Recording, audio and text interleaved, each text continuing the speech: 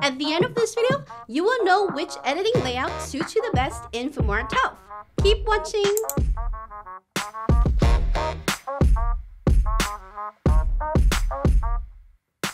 Hi everyone, this is Chloe from Wondershare Filmora here to empower your inner video creator.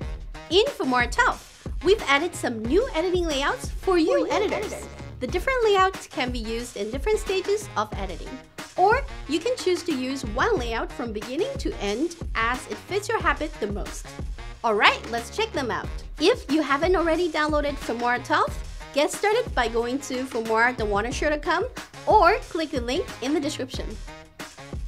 Classic layout. The classic layout is the original layout we've had since earlier versions. We have the media and effects panel combined with the settings panel on the top left. The viewer is on the top right. You can adjust the display quality, in and out points, and other settings from this panel. The timeline panel is at the bottom, and you can use all the editing tools here. This layout has been with us for a long time, so if you want to, you can still keep using this layout at any stage of editing, just because you're used to it. Alright, let's move on to the new layouts. Default layout. The new default layout has a project info and settings panel on the right. When there's no content selected on the timeline, this panel will display the project info, including project name, project file's location, resolution, and so on.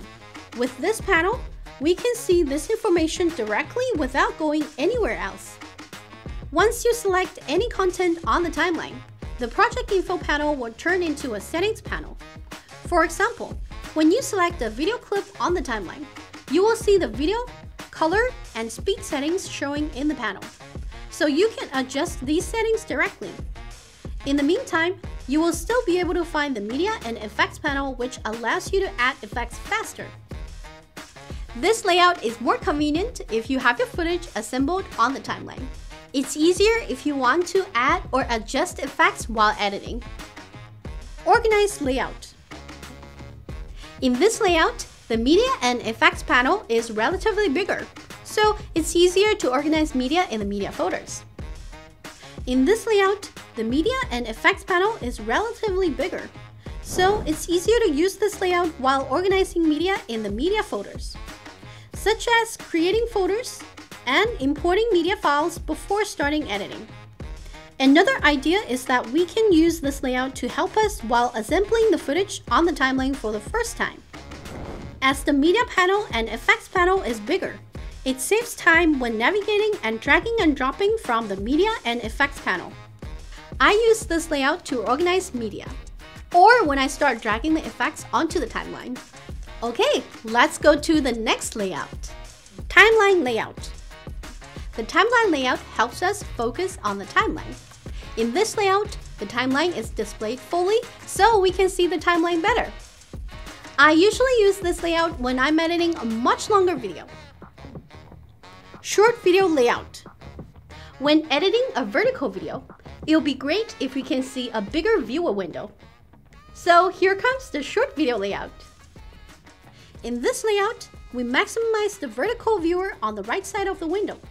This is very convenient if you want to have a better view of the vertical video while editing, especially when we are editing videos for TikTok, Instagram, or YouTube Shorts. Last but not least, let's talk about the dual layout. Dual layout. The dual layout can be used when you have a second monitor. One of the monitors will be displaying the timeline and the media and effects panel, while the other monitor displays the viewer panel and the settings panel.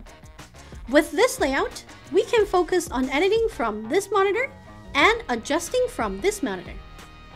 I would highly recommend the dual layout to you if you have two monitors. Alright, those are the newly added layouts in Filmora 12. Which one do you prefer while editing? Let us know in the comments. Thanks for watching, and don't forget to like and subscribe for new videos on the channel. Keep creating and see you next time!